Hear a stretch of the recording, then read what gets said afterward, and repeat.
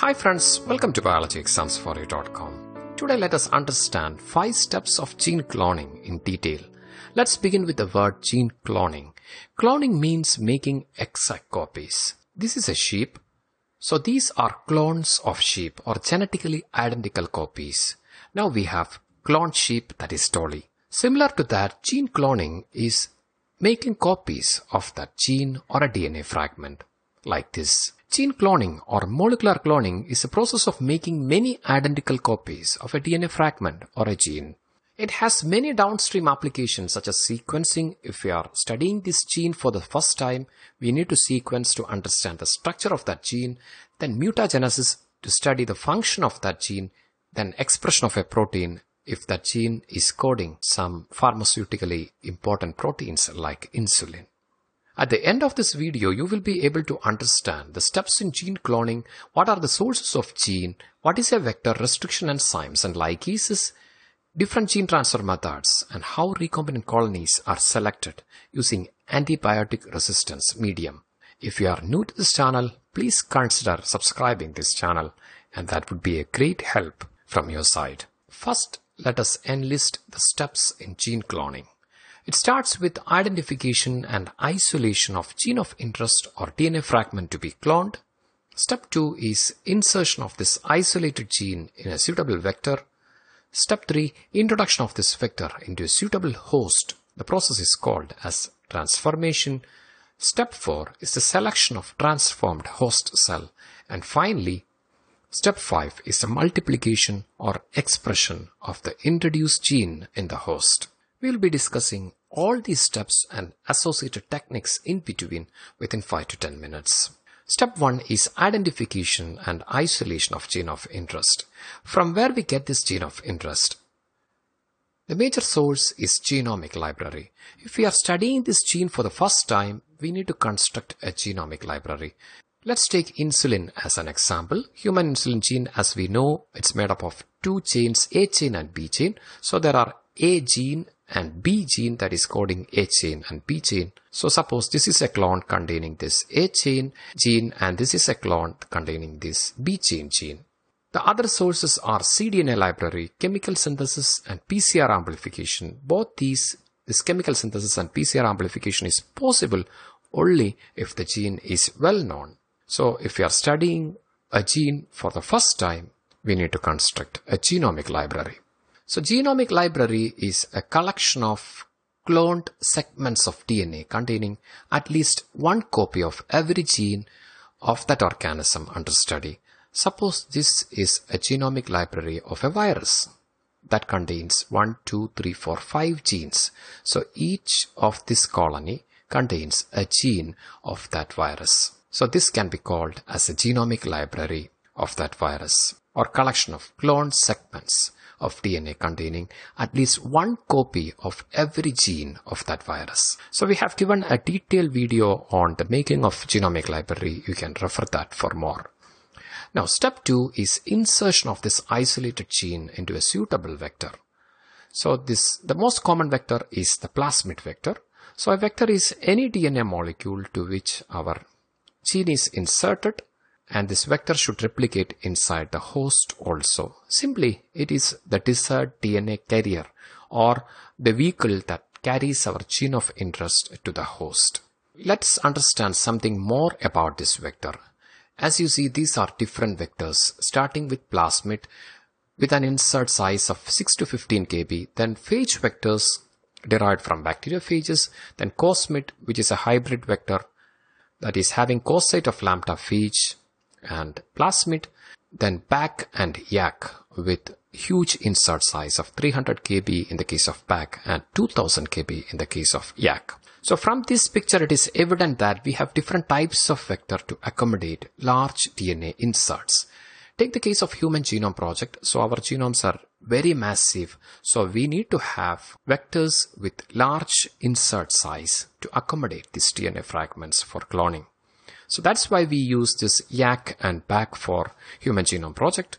YAC was later replaced with BAC, bacterial artificial chromosome, because of stability issues. So we have different kinds of vectors because to accommodate large DNA inserts or large DNA fragments. So we have given a detailed video on different types of vectors. You can refer that for more. The link is in the description. Now the second part is we have human insulin gene. Let's take human insulin gene as an example. Let's take human insulin gene as an example. Suppose this A gene. So we are making a cut in this vector using restriction enzyme. So let us understand what is a restriction enzyme. Restriction enzymes are enzymes that cuts double-stranded DNA molecule at unique sites called restriction sites. Let's take an example. So this is EcoR1, the restriction enzyme from E. coli. So this is a restriction site, GAATTC. So whenever this GAATTC is present in a sequence, this enzyme will make a cut, and this cut pattern yields a sticky end. So from here you can see there are AATT single-stranded unpaired regions. So that is called as sticky end. A cut that generates single-stranded unpaired ends are called as sticky ends. So the sticky ends are very much preferred in recombinant DNA technology. As you see, this is the plasmid. We cut that plasmid using this EcoR1. So there will be a sticky end. Let me zoom in this. So as you see, we cut this plasmid. There will be a sticky end in the case of plasmid. So this DNA fragment is also having this sticky end. So this unpaired region will easily form hydrogen bond. So we can have a recombinant molecule very easily. That is why restriction enzymes that provides sticky ends are preferred in recombinant DNA technology. Now we have a restriction enzyme. We have cut the plasmid using a restriction enzyme. So the discovery of this restriction enzyme actually helped Paulberg, Cohen and Boyer to make the first recombinant DNA molecule. Then once we have inserted or joined this gene of interest and finally forming a recombinant DNA molecule, then there will be a phosphodiester bond that is missing. That nick is sealed by an enzyme called ligase. So ligases are joining enzymes. Suppose this is the first DNA fragment and this is the second DNA fragment. And these two fragments are joined by the enzyme ligase, and the process is called as ligation, and the bond formed is the phosphodiester bond. In short, we have cut the plasmid vector using restriction enzyme, then inserted our gene of interest, finally forming a recombinant DNA molecule, and the nick is sealed by the enzyme ligase. Now we have a recombinant DNA molecule, that is DNA from two different sources, human DNA, that is insulin gene DNA, and also bacterial plasmid DNA, combined to form recombinant DNA. Step 2 is over. Now step 3 is introduction of this vector into a suitable host. So we have the recombinant DNA molecule. We are introducing this recombinant DNA molecule into a host. The most common host is E. coli, then other hosts include yeast, then cell lines, etc. The process is called as transformation. There are different gene transfer methods. Let's have a glance into different gene transfer methods.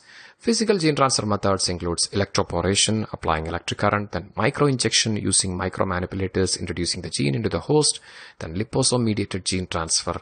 Liposomes are lipid vesicles that can fuse with cells and can introduce a gene, then silicon carbon fiber mediated gene transfer, ultrasound mediated gene transfer, DNA transfer via pollen, then chemical gene transfer methods like polyethylene glycol mediated, calcium chloride mediated, dextran mediated gene transfer. All these chemicals causes some changes in the membrane permeability that allows the entry of this foreign insert or recombinant DNA into the cell, and that will attach to the genome.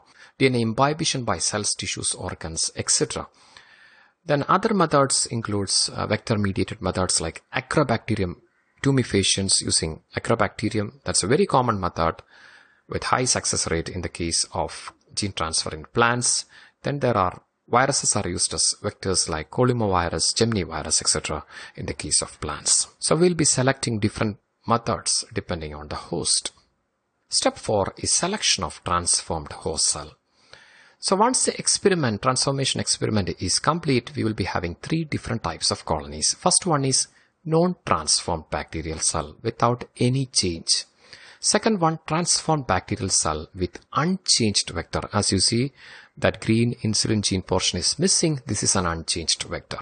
And the third one is transformed recombinant colonies with our gene of interest. So this is the colonies, or this is a cell that we need to select, but we have different methods like antibiotic resistance in a selective medium, then visible characters, assay for biological activity, colony hybridization, and plotting test. Will be using different techniques to identify these recombinant transformed cells. Here let us discuss the use of antibiotic resistance medium in selecting this recombinant vector. This is PBR322 vector, widely used genetically engineered vector. So this is having an ORI that is derived from E. coli, origin of replication, a sequence required for replicating inside the host. Then these are the two selectable markers, ampicillin resistance gene, and this is the second one, tetracycline resistance gene. So there are different restriction sites also for PST1, EcoR1, PAMH1. So here we are using a selectable marker, that is this ampicillin resistance gene and tetracycline resistance gene, for the selection of recombinant transformed colonies. So a selectable marker is a region or a gene sequence of a vector that helps in the selection of recombinant colonies that contains our gene of interest. So let's take an example. Suppose this is a bacterium. If this bacterium has this vector inside, so this recombinant vector has ampicillin resistance gene and tetracycline resistance gene. So this bacterium can grow in both tetracycline and ampicillin containing medium. Hope you are clear. Now let us see how this selection works. So this vector has BAMH1 and SAL1 site, that is on restriction site, then PV1 and PST1. So this is the ampicillin resistance gene region, and this is the sequence for tetracycline resistance gene. Suppose we are inserting our gene of interest into this tetracycline gene region.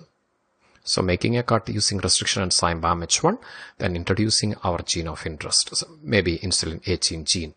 So what happens is, once the gene is inserted, this tetracycline gene is no more functional, or it becomes inactive, and the process is called as insertional inactivation.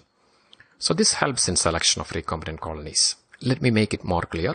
This inactivation of a gene upon insertion of another gene within that gene is called as insertional inactivation. Now let us see how this helps in selection of transformed colonies. So after transformation experiment, we have non-transformed colonies, then transformed with non-recombinant vector, then transformed with recombinant vector. We need to select these colonies. In the case of transformed with recombinant vector, as you see here both this ampicillin resistance gene and tetracycline resistance gene is functional. Therefore, these bacterial colonies can grow in both ampicillin and tetracycline containing medium. Whereas transformed with recombinant vector, here we have inserted our gene on tetracycline gene region. So this tetracycline gene is no more functional. So these colonies can grow only in ampicillin containing medium, but cannot grow in tetracycline containing medium. So we have tetracycline containing medium and ampicillin containing medium. So we will be using replica plating to keep this master plate intact. So replica plating, so we will be taking an imprint. This is a velvet cloth. So, and that imprint is placed upon the medium, antibiotic medium of our choice. The position of these colonies are exactly same as in the master plate, so that we can compare that later to find out our recombinant colonies. So we have given a detailed video on this topic. You can refer that for more. So we'll be using replica plating by keeping the master plate intact.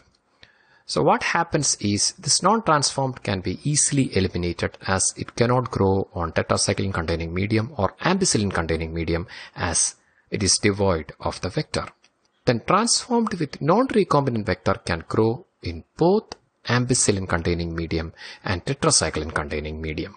And finally, transformed with recombinant vector cannot grow in tetracycline containing medium, as the gene has undergone insertional inactivation by the incorporation of our gene of interest, but it can grow in ampicillin containing medium.